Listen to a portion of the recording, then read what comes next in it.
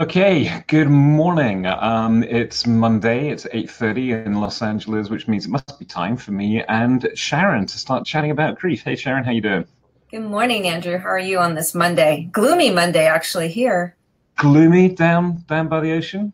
Yeah, it's all overcast. I mean, it's so different than it was yesterday and Saturday, where it was beautifully sunny and no clouds. Today, it's like foggy, that June gloom stuff, we always get.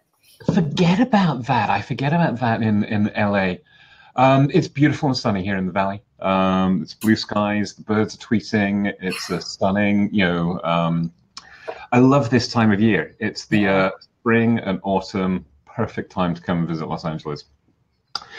So today, I mean, we're a music channel, and even though music is focused on the idea of grief, Avicii, super popular. I think he was 29. Tim Bergling died last week, and he was a, if you're not familiar, he was a huge presence in the EDM world. Had this massive crossover hit, "Wake Me Up," and the outpouring from everybody is it seems that he was genuinely a super cool, nice guy, from all the people.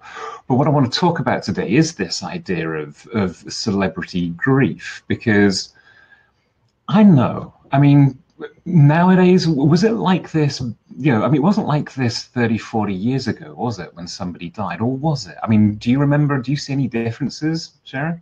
It's hard to say because I remember, because I'm significantly older, I remember like when Elvis died. And I mean, it was huge. I think I was with one of my friends. I was still in high school. I was with one of my friends at like Knott's Berry Farm or something. And it was like over the PA system. So, I mean, we didn't have social media and stuff, but I think we use the old fashioned way of people called each other and whatever. So, I mean, it's hard to say. I think it's more prevalent because of social media now. So, you see it everywhere, so you can't really miss it. It's kind of funny. There's been days where I've been busy working and something pops up and you're like, how did I miss that? But I think it's relative for the times, if that makes sense. I mean, I remember when Elvis died. I remember when John Lennon died, and that was another huge shock. And I was at school at the time, but there were marches in New York City, weren't there? Right. And vigils and people leaving flowers. And I mean, it was like huge from what I remember. But then we were watching it.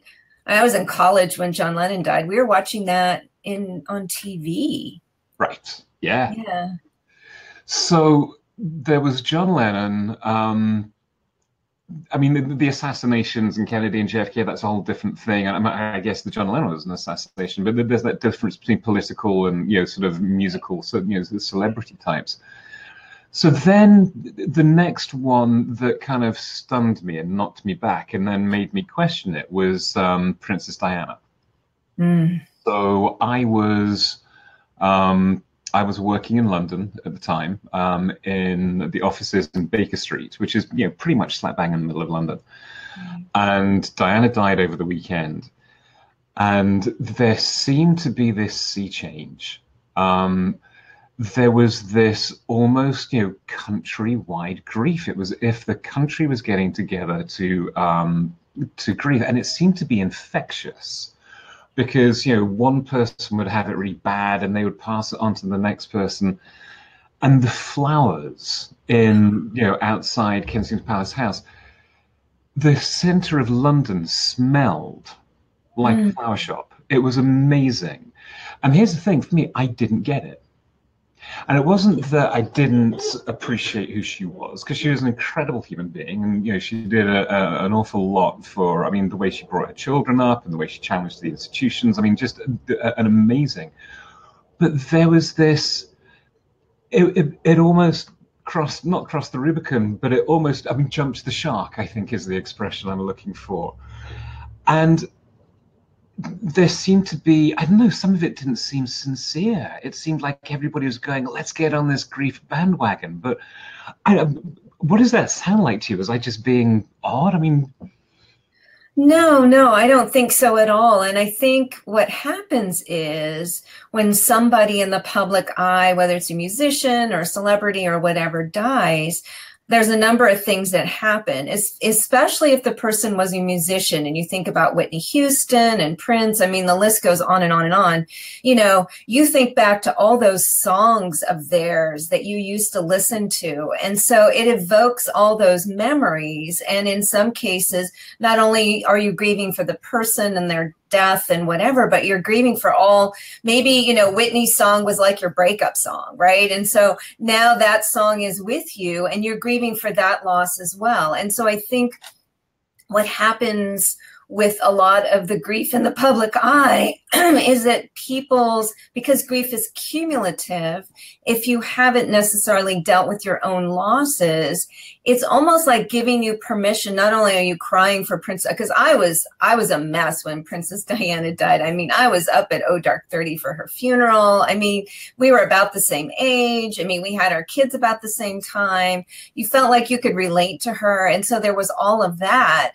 But then there was this, you know, I think subconsciously, all the losses that you've experienced in your own life come forward with the grief as well. So maybe people weren't necessarily, you know, being quote unquote honest about how they felt about Diana, but maybe they were being honest about, you know, that boyfriend they broke up with or that mother that died. It brought everything forward and it gave them permission to grieve, because that's what we need, permission, it seems like.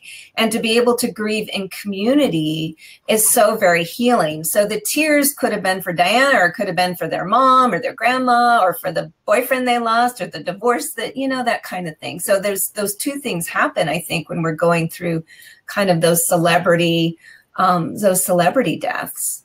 I mean, there's 2 points for me to pull out of that. I mean, there's the association. Absolutely, you're right. I mean, if it's a musician, it's a song, and that artist is associated with a particular, part of your own past and grief history. That, I think that's a really solid point. But the bigger one that resonates more deeply with me is this idea of community grief, because you're right. Grief is this, isolated thing that you tend to go through on your own. Nobody understood me when I went through my grief, etc. But the ability to grieve as a group, and you're right, because people get together, don't they? I mean, when Diana died, I was living in this tiny little village, 40 miles north of London. And, a real old traditional, 3 pubs in the main street and a church tower. And, there was a shrine to her and people would go there. And I think in the same way that laughter is infectious, tears and grieving is infectious too. And that it just seemed like this cathartic, brilliant experience for people. Right, because you're being given permission. I mean, if you talk to people who, my significant other, John, they did not have a funeral for him. And in some ways I felt robbed because I felt like I needed to grieve with his family and publicly and all of that. And so I think, again, it goes back to the fact that when we can grieve together, it makes it okay to cry. Normally you don't walk down the street crying or people think you're crazy. But when you're grieving with other people, sometimes who you don't know, it's that humanity, right? The humanity comes out, the tears come out, everybody's crying. It gives you permission. Because otherwise we don't give ourselves permission to grieve. And when you can do it together, there's such a healing that occurs. I mean, the same thing happened after 9/11, right? In a lot of ways. I was in DC, working in Washington, DC then. I mean, talk about grief in the workplace, everywhere you went. I mean, our community, the planes weren't taking off at Dulles or anything. And everybody walked around crying. And it was like, we needed that. It was okay. It was like, we need to do this together. And I think that's the healing part, is grieving in community rather than grieving alone. I think that's huge. I love these conversations because, I mean, we go into them with no script, but just an idea. And I love how, just from the dialogue, I mean, just for me selfishly, to take away the idea of the power of grieving with others, the power of grieving as a community, because and that's changed my perspective on it, which is what life is about, isn't it? Right. And that's why funerals and memorial services and, Barbara Bush was on. My mom was watching that the other day. I mean, that was very heartfelt. And, I think having those things and making it more of the mainstream reminds us that we have every right to be sad no matter who it is, right? No matter who it is. And Avicii, not only was he so young, I mean, my kids are that age. But his music, I mean, I knew his music, so it reached across boundaries. And even as a young person, he struggled with his fame. I mean, it wasn't easy for him. So, it's heartbreaking. I mean, I cried just thinking, about how old he was. And then you think about all the music that he was able to create and touch other people with. It's just, It's really cool. I mean, we've got about 42 lists active on Musicto, and at least 2 of the curators have sent in an Avicii track this week, and it's going to be one of those tracks that will go out onto the Grieve list, because it's like true fans know his catalog. And sure, we've got Wake Me Up as one of the tracks, but there's this beautiful track that came in from one of the curators that I'd never heard of before, and it's the perfect track, because he seemed like he took 2 years off and he was dealing with anxiety and all that. I mean, yeah, that's a whole different topic about, the challenge of being successful, and certainly the creative challenges. And, it goes back to that Elizabeth Gilbert, discussion that we were having about how so many of our creative geniuses now stick Avicii in there, die early and tormented. And how the hell does that happen? Yeah, exactly. And I think, we can relate also to the fact that he was human. He wasn't really, this deity, he created gorgeous music and all of that. So obviously he was a gifted, talented man, but he was also human. He had struggles and issues like we all do. And I think that's why people can relate, especially with younger musicians who are more vocal maybe about the struggles that they're going through. And since nobody has that perfect life, people can so relate to that. It's cool, isn't it? I mean, we're now completely going off tangent, but it's when you looked at social media when it first came in, and I think it was about a year ago, maybe 2 years ago, and Instagram was probably the worst culprit on this, but I was writing when I was doing my consulting business that social media is your perfect life. Yeah, it's what people aspire to. That one time where they manage to get into a high-end restaurant or whatever, they take the snap and they post it, and people think, my God, that's what they do all the time. But it's not. It's aspirational, and that was driving a lot of there's a lot of data out there that social media is damaging to self-esteem for teens and even the younger kids coming in because they see all this amazing stuff and think they've got to be there. But now you've got the fake news thing and Facebook coming in. It's beginning to change, and the upside of social media where people actually start sharing their truths, that gives me massive hope for the future. No, absolutely. And I'll never forget, and this is a few years ago, Demi Lovato lost her dog. Her dog died. And one of her dogs, I think she's lost several, but this was the first one. And she publicly posted her grief on Instagram. And I remember reading through that and just crying. I mean, I think anybody who has an animal that they love, you could feel her pain. And I think, there's such a shift. You see, actors whose wives have lost, babies, and they're writing about miscarriage, and, and they're being so honest about how they feel. And again, it humanizes who they are. And I think we can relate to that. And we want that. We don't want the fake news and all the happy pictures as much, because now we all realize it's fake.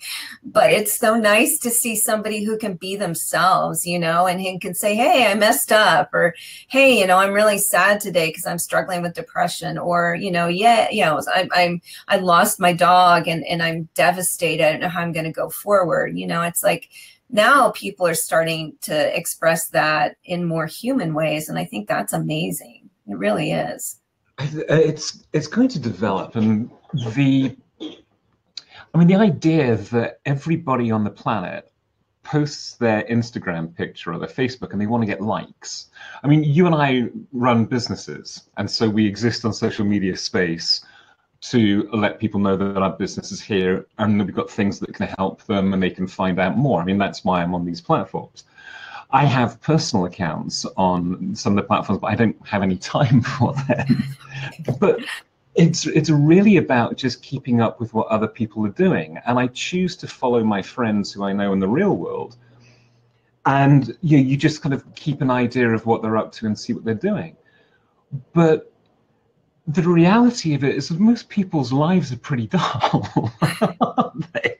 You're right. You're right. You're not going to follow somebody's life if they're, posting every hour when it's just a normal life.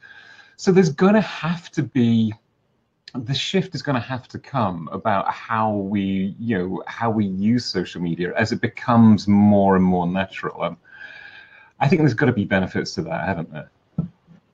No, I think you're absolutely right. And I think, it's the venue. It's like a living diary almost, but not sometimes with all the details. I mean, we have people, I'm sure too, that, post everything. And it's kind of like, okay, I think I'll take a break from that for a while. But I think, if they're having a tough time or if they had a bad day at work or whatever, I mean, it gives you the opportunity to be human and to reach out and say, I'm here, and I think that's all we want, right? And if we can do it virtually, sometimes that's, I mean, sometimes that's, especially with people because we're separated geographically, it's so nice to be able to say, hey, I'm sorry you had a crappy day at work. I did too, or whatever, or here's a hug from California or whatever it is. And you feel that love across the miles. And I think that really makes a difference in people's lives. As we move away from posting our best selves and move towards posting our true selves, then it becomes a much more feasible platform for real life work in terms of, managing grief, in terms of, getting people to connect with you on a true, authentic, human level. And I can't wait for that to become more prevalent. I think it'd be awesome. Yeah, I agree. And I think, making my profile, my personal profile is private on Instagram for that reason. I mean, I don't want to be friends. It sounds bad. I want to be friends with everybody. I want to have my circle of friends. And I always caution people, to really, not only from a security perspective, but also from, just from a human perspective is, you have that group. And when you open it up to everybody, I don't know, it's nicer to have those smaller groups of people in social media where you can be yourself and not be judged, analyzed, and criticized, especially when it comes to things like grief and loss. Well, I think there's whatever the number is, I think it's 500, isn't it? 500 is the maximum, social, number in terms of a social network that you can actually keep in touch with. And it might even be less. Is it 50 or 500? I don't know. But I mean, I love these. I mean, for us, the track this week is an Avicii track, but it's what he'd be stoked with. It's a remix by Nooni Bao and Nicky Romero, and it's called "I Could Be the One," and it's just hauntingly beautiful. It's an acoustic version, and I mean, as the guy, Matt, who the curator, wrote in saying, his playlist is called Music to Save the World, and it's brilliant. He has a superhero, and every week he sends in a track, and it's a great read, because the writing's great, but the music's great. But as you write, this time, sometimes you just need to put saving the world to one side, and sometimes you just need to sit down and have a cry over somebody that you're going to miss. So check out the track. It'll be below later on today. The video will be up and out. Who knows, we even get clips from this session. Sharon, it's brilliant. I love doing these with you. Anything happening with Grief Reiki this week? This is a quiet week. This week's a quiet week. We do have our Grief and Healing Corner tomorrow at 5:30, but 5:30 Pacific time on Facebook Live. So that's happening. Yay. Tell us more about that. Well, I created this after our talks for the last few months. I really enjoy it as well, and thank you for always inviting me. But I started my own Grief and Healing Corner just to talk to people who are influencing, you know, the grief and healing communities, and listen to their stories and talk a little bit about, you know, what their journey was like and what helped them to heal. And so we've been doing that every Tuesday. So I have one tomorrow, this Melody Nolan from Treasure Lives. She's had quite a story that she's overcome, and she started her own nonprofit to help with suicide prevention and healing as well. So we'll hear her story tomorrow at 5:30 Pacific time.